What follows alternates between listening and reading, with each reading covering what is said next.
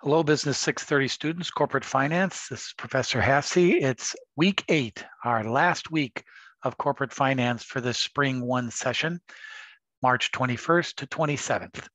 Your graded work this week is to complete and wrap up the Electrics Incorporated case. For any of you who are struggling with that a little bit, please feel free to review the review session video of Saturday, March 19th. It's about 1 hour in length. It should help you answer some of your questions. And if those are not answered by that video, please feel free to contact me this week. I am available throughout the week. Remember, we have office hours, student hours on Thursday evening. That might be a good time to finish your work and do one final review with me. There will be no video lecture for Thursday, but I will be online available for any questions you might have to wrap up your electrics case, which will conclude our course grade-wise. And the course evaluation, the link is now posted in Blackboard in a variety of locations. If you need a link to do your course evaluation. And then all the grades will be posted by Wednesday of next week, March 30th. Please plan on that over the next coming days. Also this week, we're going to be posting grades for case number 4, the PowerPoint presentation of your company's financial statement review.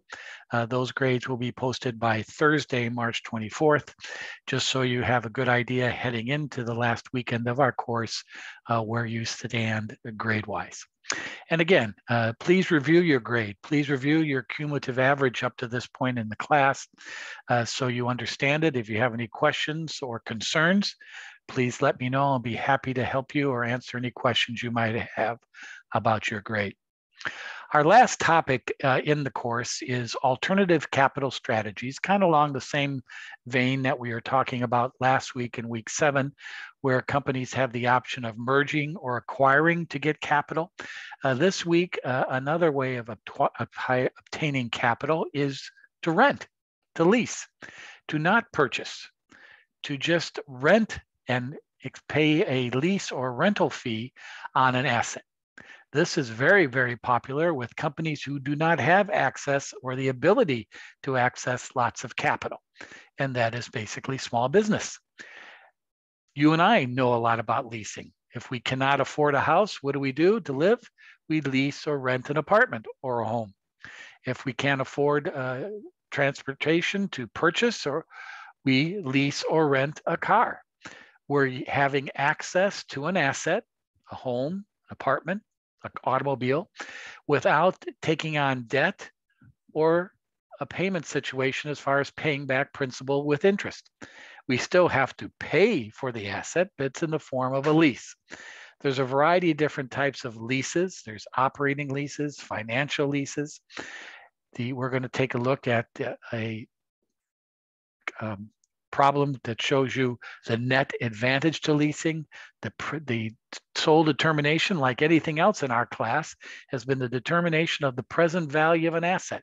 Well, you can do a present value analysis to determine whether you should lease or purchase an asset.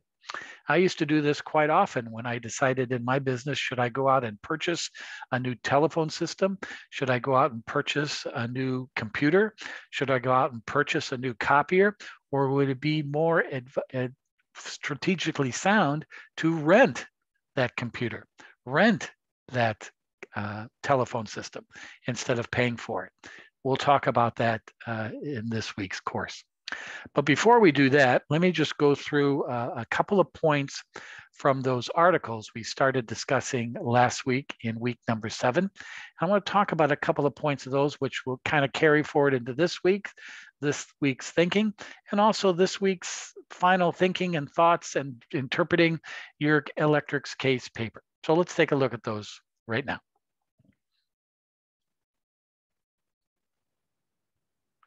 First article I want to discuss is the balanced scorecard that measures performance. For a lot of our training in business and finance, accounting and management, we use the SWOT analysis. But there's another analysis that's becoming quite popular these days in business, and it's called the balanced scorecard. The balanced scorecard allows managers to look at business from 4 important perspectives.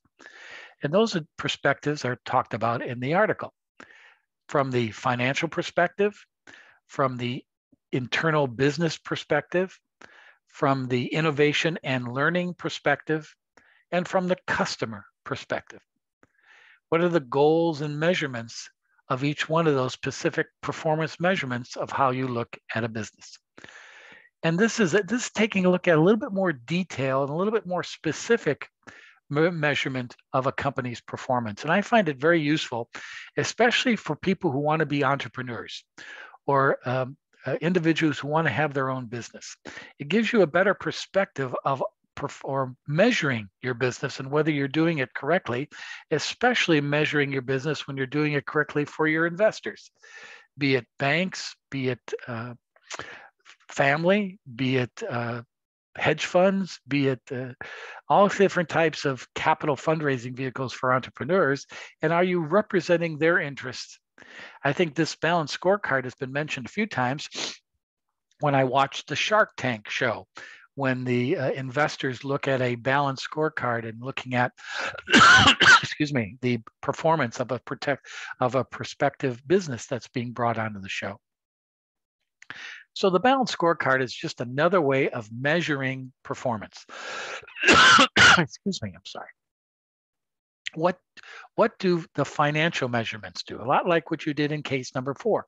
What do the financial measurements of a company tell us about our goals? What we're trying to do in our company? Naturally, the most obvious one is making a profit, having a good debt position, having a manageable, efficient asset base. Financial perspective. Then the internal business perspective.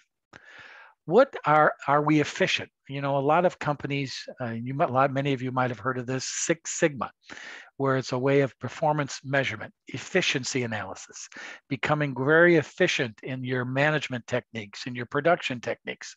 Six Sigma. It's a way of determining quality assurance in a company. How do we excel in our business? What is a measurement of our company doing well? Financial, yes, but other measures. Do we have employee loyalty? Do we have a good relationship with our vendors? Do we have a good relationship with our community? These internal business perspectives are very important to measure the soundness of a company. Bad choice of words there, but I think you get my drift. Then there's the innovation and learning perspective. Are we designing management strategies, financial strategies to get better, to become more efficient, to be innovative, to be state-of-the-art, for lack of a better word? Are we competitive in our industry and our marketplace because we're setting the standards for that industry and marketplace? For some industries, this is more important than others. Technology companies, engineering companies, construction companies, are we innovative? But also, it's important for all types of businesses. In education, are we providing innovation in our teaching techniques, online, hybrid, better ways of teaching in these platforms? So innovation and learning perspectives is very important for a company as a balanced scorecard measurement.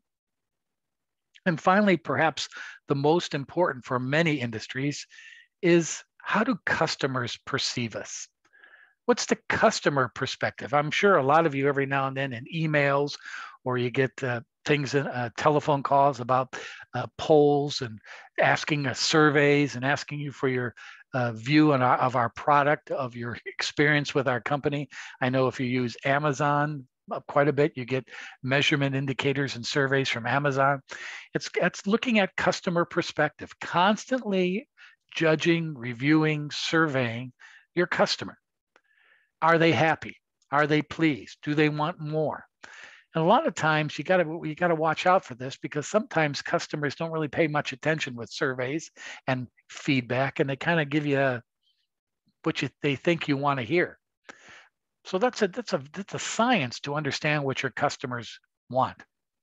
It's kind of like managing a family and managing if you have children. You know, you have to be stern, disciplined. You want them to do well, but at the same time, you want to give them space so they can grow, think on their own. What's that proper balance in managing your family? But also, what's the proper balance in understanding your customer base? Do you constantly survey them and ask them what's going on, or do you randomly select customers who who use your products quite often? Demographic surveys. So again, as you can see by this balanced scorecard performance measurement, we're looking at different things: financial, efficiency, innovation, client, customers. And it's a great way of getting another perspective on an analysis of a measurement. You could almost take a look at this in some respect, but not using all these 4 measures in the electrics case. What is this product? What is this financially going to do? Has the best return? But also, is it going to make your company better, producing an interesting product that your customers will get into and latch onto? It's another way of looking at a strategy. And finally, speaking of strategies, how about strategies without disrupting your organization? Another great article that might be able to help you down the line in your own career. A management system can be defined as a set of processes and practices used to align and control an organization. Management systems include procedures for planning, strategy, and operations, for setting capital and operating budgets, for measuring and rewarding performance, and for reporting progress and conducting meetings. Boy, in one line, there's business management: strategy, capital requirements, measurement, future reporting. It is fair to say that historically, most companies have relied entirely on financial systems, usually centered on the budget, for these various processes and practices. But relying on the budget as a primary management system caused short-term financial considerations to overwhelm longer-term strategic goals. And boy, I can speak to that from my own personal experience. You're so obsessed with breaking even and making a profit this month, you forget about the big picture of where your company is going to be in a year or 2 years. In the 1980s and 90s, many companies introduced total quality management as a new management system. But while total quality management enabled firms to focus more effectively on process improvements, the ability to implement strategic or strategy across organizational units remained elusive. Companies' management systems were still tactical and operational, not strategic. Using the balanced scorecard approach is a good way of reviewing your systems, but is it strategic? Is it really helping your company? So the article goes about how management systems correlate to when you have to change, when you have to adapt, and who gets affected by that. People lose their jobs, people get new bosses that you're not happy with, people have to change job locations. All these strategic goals of the balanced framework, right? Financial, customer, process, innovation. Are these all good strategic terms that provide a good strategic approach? And how does it change your company to the better? So if you operate this way, change can be cultural, and people don't get freaked out by change, get freaked out by a new strategy, get freaked out by a new boss. It's called strategy without disrupting your organization.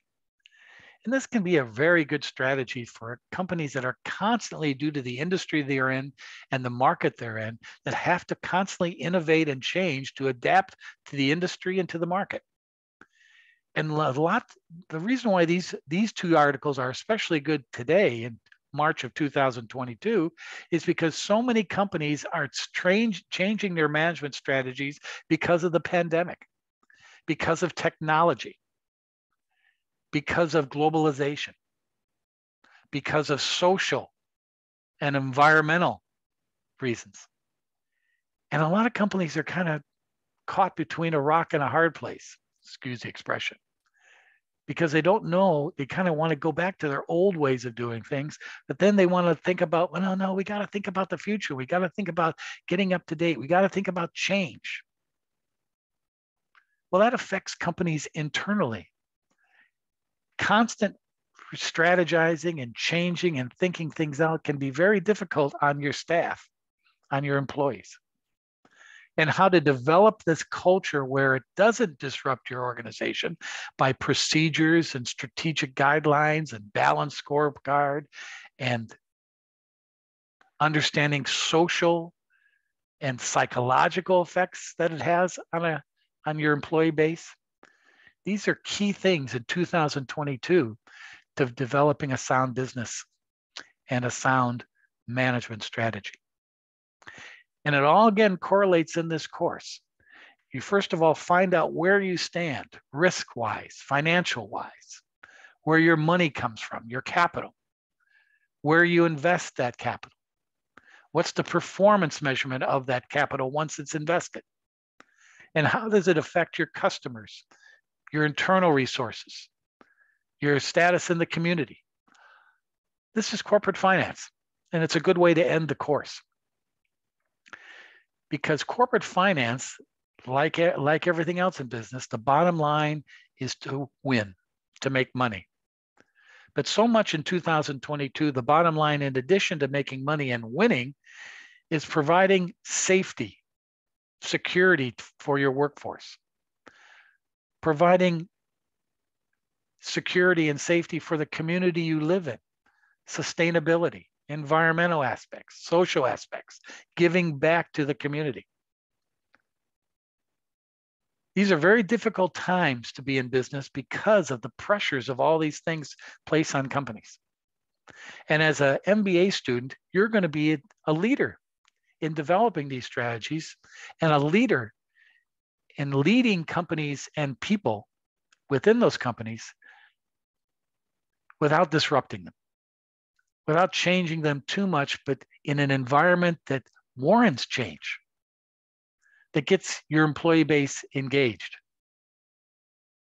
and everybody on the same page.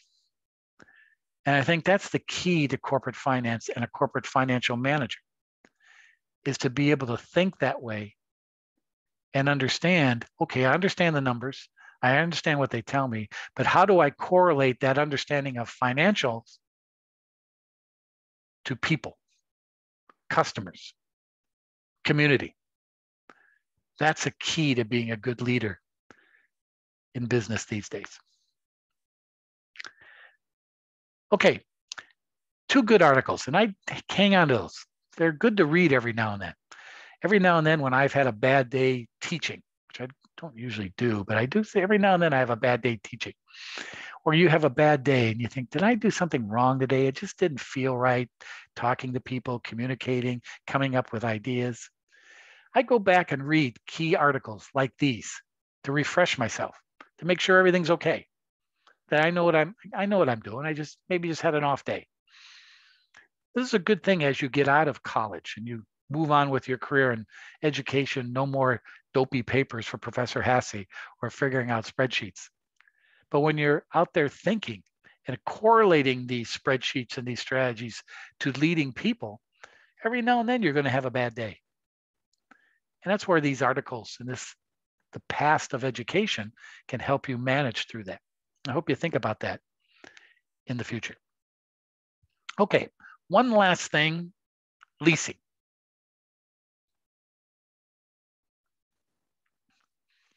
I'm in Blackboard in week number 8.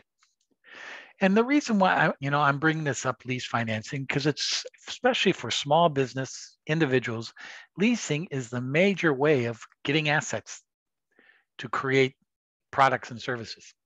Well, a lot of us can't afford to pay $1 million for some capital assets or buy a new 3 or 4 new computers. We have to lease. And that's why, even though you're not being tested on any of this, not being assessed on anything of this, it's a good base for understanding, well, okay, the whole class, we're talking about buying assets, managing assets, financial perspective of assets. But what about the little guy who has to only lease? Prior to the 1950s, leasing was generally associated with real estate. Today, however, it is possible to lease virtually any kind of fixed asset. And currently, over 30% of all new capital equipment is financed through lease arrangements. Don't worry, but the problem we look at is you don't have to do the problem. And I'm going to show you this example of this problem about the calculation of lease versus buy. The key analysis to leasing is the net advantage to leasing. A discounted cash flow analysis of lease cash flow disbursements versus buy disbursements. What's the cheaper one, leasing or buying? Here's a little video explaining that. And here's the spreadsheet if you want to use it as an example later on. I've found that a lot of students use this as they go on in their career or in their own personal financial life.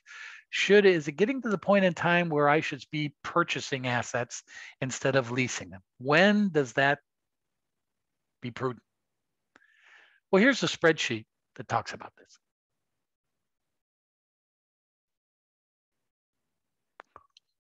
Again, you don't have to do anything involving this course as far as assessment with this spreadsheet or anything like that. So don't anybody panic.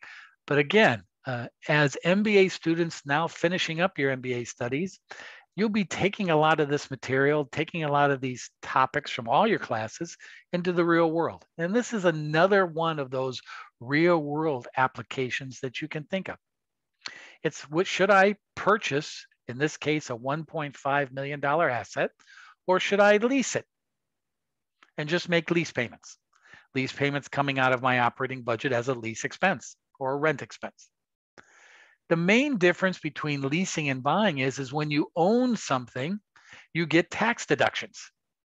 You get a tax deduction for the interest you pay on the loan you helped you acquire that asset. You get tax deductions on the depreciation that you can expense, non-cash expenses that you can expense for that asset. Those are key to tax deductions that you can get by ownership. That's why most people say own, because you get tax advantages. But if you can't afford the money to get that purchase, or you don't have sufficient credit to get a good loan, you lease. And still, lease has one form of tax advantage. It's an operating expense. It's a business expense. So naturally, it reduces your tax liability because it reduces the income, taxable income that you get off that asset whatever you're leasing. So you do get some tax advantage as being an operating business expense. So here in this purchase of this $1.5 million, I'm going to assume that this is a non-amortized lease. In other words, you're borrowing $1.5 million and it's due in 4 years. You have to pay the bank back in 4 years. Prior to that, you just make interest payments. The interest rate is 15%. Ouch. So you're borrowing money, don't have to pay it back for 4 years. You have to pay interest, and you get a depreciation schedule. And according to this asset, you guys are familiar with this from the electrics case, they have a marginal accelerated cost recovery depreciation schedule where over 4 years, you're depreciating 33, 45, 15, and 7% depreciation of the fixed asset over the course of that time. Thus, you're generating a tax saving based on your tax rate of 40%. So in other words, during the course of the 4-year life, I'm generating positive cash flows for the first 2 years of owning this asset because I'm getting tax advantages from the interest and the depreciation. Then it starts switching naturally, especially in year 4, when I have to actually pay the loan back, the $1.5 million. Also, I can dispose of the asset at the end of its life with a scrap value of $250,000, have to pay a tax on that gain since I fully depreciated. So Net effect, I'm generating over the course of time a present value of $885,581 of cash out for the purchase of this $1.5 million asset. I'm gaining cash from the tax advantages from selling it off, but also I'm spending a lot of money on interest and the principal. And with a interest rate of 9% present value, which is determined by my interest rate on my loan of 15% times 1 minus the tax rate of 40%. So that's 9% is my net cost of capital. So if I discount these cash flows of going in and out, my cash flow is present value $885,000. But if I look at the lease of that asset, it's costing me $400,000 a year in lease payments. So I'm paying $1.6 million over 4 years to lease a $1.5 million asset. That's not a bad deal. But naturally, that $400,000 lease is a business expense, which you get a tax break. So I take out the tax of that amount, which is 1 minus T, 60% of that. So there's my net after tax expenditures for the lease. I take those series of cash flows and discount them back at the 9% cost of capital. And if you notice, the lease payments are cheaper present value than the purchasing platform. I'm saving about, well, a little bit over $100,000 by leasing this asset. Now, why in this case is this better? Well, usually works out the shorter the term of the life of the asset and the financing of that asset, it's cheaper to lease. The longer it goes out, the longer the life of the asset, different asset classes like buildings, major equipment, the longer the asset, it's probably cheaper to purchase that asset. But for shorter term assets, definitely the advantage is for leasing. That's why approximately 3/4 of all businesses rent or lease their computers. They rent or lease their copy machines. They have a shorter life. It's cheaper to lease than to buy them. Because if you buy them, you're going to probably buy new ones every 2 or 3 years because you beat the hell out of them. Now and the technology changes, so you need a new computer or copier. It's cheaper to lease. But if you're going to buy a building or rent a building, if you're going to buy a major piece of equipment, it's cheaper to purchase that asset if you can afford and your credit is good, the loan. So these are different alternatives of financing, lease versus buy. And you can do a cash flow analysis, very similar to this one, to determine what is cheaper. So I wanted to show you this because you can use this.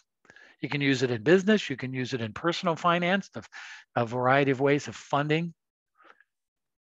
A lot of people, once you get to a certain income level, if you have any accountants or financial advisors, everybody's telling you, okay, you got to start owning assets because you need that tax break and you need to generate additional revenue because you can now afford to own assets. When does that happen for you? At what point in time does a company or personal finance management say, I got to start, maybe I need to buy a rental property. Maybe I need to buy a vacation home or a retirement home. Now's the time to do that because now I need and can afford the purchase of it via loan, financing, and also I need the tax deduction.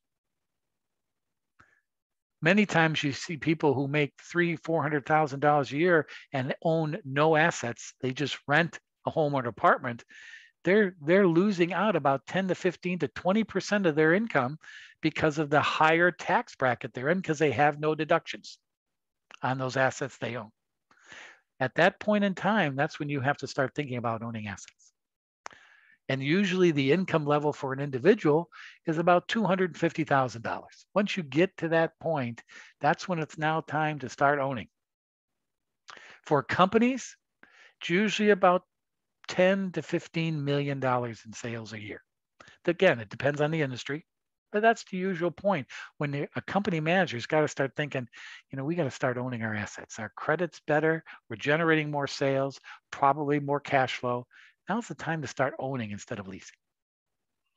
These alternative capital strategies are very important to know down the road in corporate management. So that's our lecture today. Let me just bring this up. That's our week 8 lecture. Going over those 2 articles, which I think are excellent, not so much for now, the present in corporate finance class, this Business 630 class, but down the road to help your career, help management, help you get a perspective of measuring and changing an organization or even yourself. And then another strategy of capital, of getting capital, is leasing, and the exercise of discounted cash flow analysis that go into that analysis and decision making.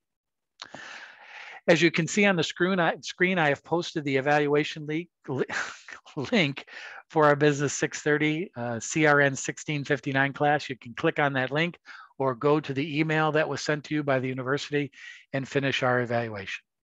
Again, as I've said before, this helps me, it helps the university assess the value of our classes, of our formats, of our platforms, and are you satisfied for what you're getting?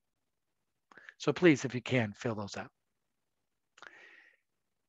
Again, we're working on electrics this week. We'll have a review session, student hours on Thursday. If you need other times and information, please feel free to get a hold of me. I will have a adios video for our class on Friday of this week for the weekend as we wrap up the course and get ready to move on. One of the great things that I enjoy about University of La Verne is, even though this course is ending this week, I still have developed a network with you all. Yes, we haven't been in a classroom, we've been online, but through my videos and through these dopey Zoom things, I feel like maybe I've developed a network for you, where down the road you can ask me for letters of recommendation, advice, opinion. Where should I go for information? And you can include me as a source of that in that network. And that's why we end on a positive note in this class. And also, LinkedIn, other media types, you can connect with me as we develop a post-student faculty member relationship. You are a colleague of mine as soon as you finish this program. You're not a student, you're a colleague. And I hope you treat me as such down the future if you need any information or help. So with that being said, let's wrap up our electrics case this week. Might see some of you on Thursday evening, and I'll look forward to one last video this coming end of the week. Thanks, everybody. Have a great week. Be well. Adios.